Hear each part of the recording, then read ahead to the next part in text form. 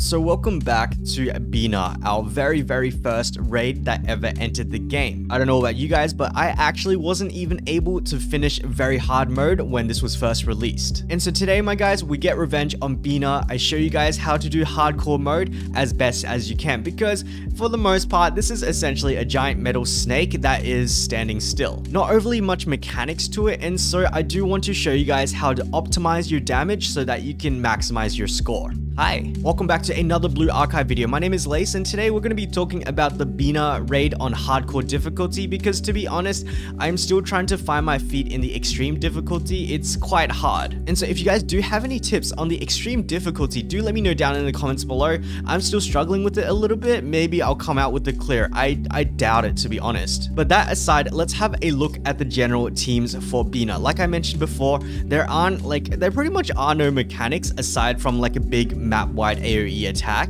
And so yeah, let's kind of talk about like the options. However, before we get there, let's look at the team building. So as always, massive shout out to Korsu or Kors W. I am so sorry if I keep butchering your name. This is a Blue Archive general raid strategy guide. So essentially, if you click into any of these bosses, it will pretty much tell you how to run them if they do have mechanics. However, for hardcore, and if you are around my level, about like 62 to 65, you should be able to one-shot it like quite easily. And so let's talk about this team comp over here, where we have a whole bunch of 3-star naturals. As you can see, Cherno, Maki, Akane, Karen, and Akko, who obviously does not exist in the version yet. So this is certainly very close to the team comp that I used, and that is because I actually have Maki and Akane at 5 stars. So honestly, I'm actually going through this because I wanted to show you guys the options, but not exactly what I'm using. For me, there is an any tank slot over here, and I actually use Iori there. And later on, I will run through my units, but again, let's have a look at the options, which is Binah. Binah is actually a fantastic single target attacker. Junko and Neru are both really good as well. Midori, I do believe, is quite strong. You just need to make sure that she is built out, because there are indeed better options than Midori. And if you guys do want even more options, you can head over to Stocky's Weird Champ raid rating. Just have a quick look at the Binah column. So as you can see, let me scroll out a little bit because it's a bit close. Maki at an 11, Iori at a 10. We've got Midori on 9, Tomoe on 9, Cherno at a 9.5, Junko 9, Hifumi 8, Binah at 9.5. Like honestly, and I'll talk about that later, Binah is actually just fantastic. Akane at 10, Koharu at 9, although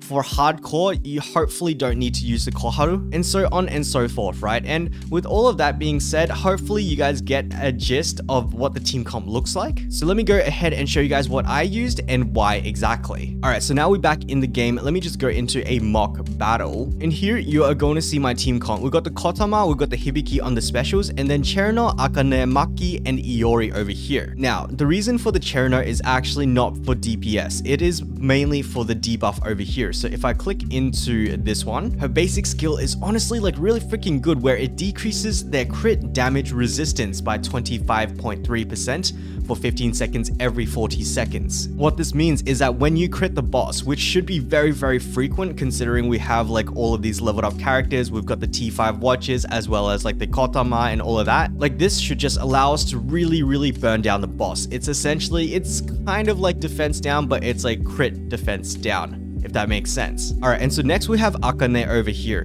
In a lot of raids, Akane at 5 stars and at maxed gear can actually be at the tank. And so Akane, generally speaking, has one function, which is to cycle through this skill right here. Elegant Removal, where it provides a defense down by 29% for 30 seconds. And so as you can see, leveling up the EX skill once doesn't actually give me more defense down. I think I do need to go like a little bit further than that to see more increases to that. So that is why she is still at level 1 EX. And honestly, like the other skills, and I'll show you guys the damage charts really soon, but she doesn't overly do that much damage. So this is what the Akane looks like.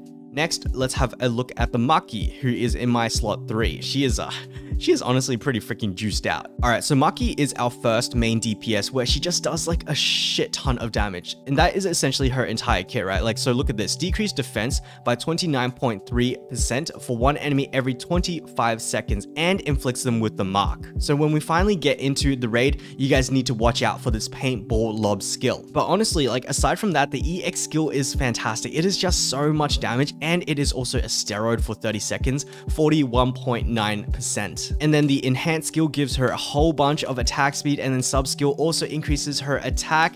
Like, bruh, she is so freaking good for single target yellow. And that, my guys, is why she is rated at 11 for Binah, because, you know, we're just freaking attacking a meat bag. All right, and so lastly, we have Iori. You guys already know Iori. She's used like virtually freaking everywhere, and with good reason, right? She just outputs so much DPS, and considering this is like predominantly a single target standstill kind of thing, she is certainly going to thrive here. Now, as for my specials, we've got Hibiki and Kotama. So if you don't have enough of the stats, like if you don't have a 5-star Maki or 5-star Akane, or if you do feel yourself dying, then just run like a Serena or run a Fuka. But here is what my Hibiki looks like. She is kind of like looking pretty good, level 3 EX, although we don't cycle into it. And then here is my Kotama, where the priority actually lies in the EX skill, because the EX skill is just so freaking good. It's a massive AOE steroid. All right, so with that said, let's go into the raid itself. I've actually got something pre-recorded because, as you guys know, I have boomer hands and I can't talk while I play. All right, gang, here we are with my recording. As you can see, Cherno, Akane, Maki, and Iori, and the Hibiki Kotama. Let's just go ahead and go in to fight this hardcore boss. This is gonna be really hectic because, like, there are some rotations that you do need to get down pat, and on top of that, you can most certainly refresh, or you should restart for like a perfect start. So as you can see, I have Maki, Cherno, and Hibiki down here. That is 100% not what I want, so I am going to keep restarting until I get something like Kotama and Akane, or just Kotama or just Akane, because both of them are fantastic skills to start off with, so that you can keep the uptime on the attack as well as the defense down. All right, so it looks like we have actually gotten our perfect role. So we have Akane as well as Kotama, and so generally speaking, I usually use the Akane first, because the Kotama buff it's kind of inconsequential to the Akane's damage, but to be honest, you really could use one or the other. So I believe I go Akane first, and then I go into the Kotama buff. That should be exactly what I do. So Kotama buff. And then, okay, so there are a few things that you do need to keep your eye on as we go through this raid. So the first thing is the attack buff icon that Kotama gives. So when I unpause, you're going to see they're going to get that attack buff over there. Now, that's the first most important thing for this raid, but not only this raid, honestly, like pretty much every raid. And before we unpause, I do want to talk about the next most important thing, or probably the most important thing, which is this guy up here. You can see that it's a shield, right? So that actually represents defense down because it is a blue icon. However, if you are running Akane and Maki, which you should be because they are both purchasable through like the shops, I'm pretty sure both are like total assault units. With these two units, remember that Akane EX, which we popped at the start of the match, applies defense down. But on top of that, we've got Maki with the skill 1 paintball lob, which also applies defense down. And so what that means is that you only want to activate your carry's EX skills, this Iori skill down here and this Maki skill down here, after both defense downs have been applied. So if I go ahead and press play, you can see Maki, she is going to do the paintball lob, and only then do I actually, there it is, the paintball lob, and you guys will see it hit, and then this is going to go to ×2, and then back again, and only then will I actually use the Iori and Maki skills. So let's play that. It is ×2, and I am going to use both of their EX skills ASAP.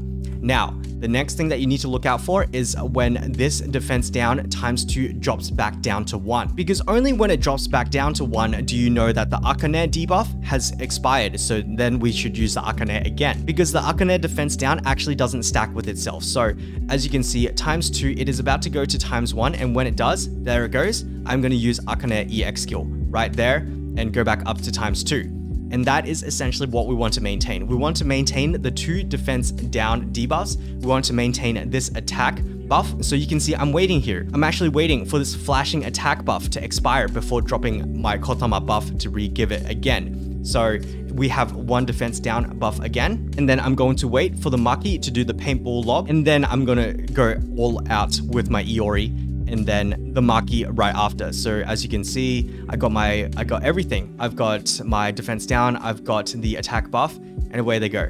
Honestly, that's pretty much it. That is pretty much the rotation for this one here. And if you cycle fast enough, you should be able to get like a score, probably not 6.8 mil if you are under leveled or if you don't have Cherno. So I do want to talk about Cherno because like Cherno, that, what is it, that crit resist down is actually really freaking strong. So some other replacements for Cherno, because I actually didn't have Cherno until I sparked Koharu, and so I was actually planning on using Binah instead of Cherno, because as you could see from like this entire run, I actually didn't use Cherno's skill a single time, and she is realistically there for her passive or the sub skill or whatever it is that reduces that crit res defense down. So yeah, that pretty much is going to take us to the end of this match. I believe like we're just going to burst him all the way down from 3 bars down to like 0 bars. Like, look at that. And that's pretty much it. I believe it was about like 51 seconds left. It's a pretty decent run, maybe 6.88 mil, 84. Yeah, 6.884 mil. So let me show you guys the damage charts.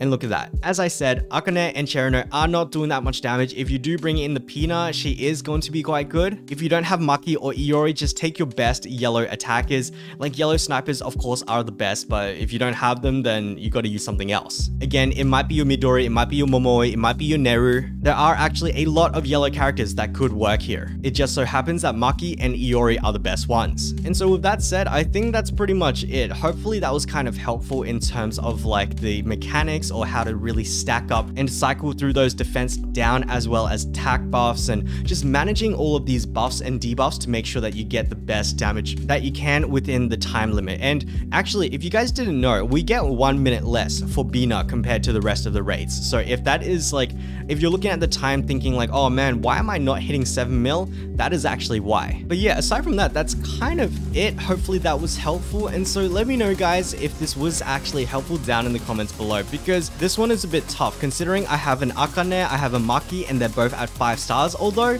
you do see that neither of them actually drop low. None of them really actually drop low. And on top of that, I actually have a Cherno as well, which is, it's super premium, right? So yeah, let me know if it was helpful, and if you do end up dropping a comment down below, I would really appreciate that because it means you've watched up until the end of the video, so thank you guys so much. If you did like the video, please consider a like, and if you would like to see more, please subscribe. But otherwise, as your girl Binah once said, all good things must come to an end. And so thank you guys so much for watching, and I'll catch you guys in the next video. Bye bye.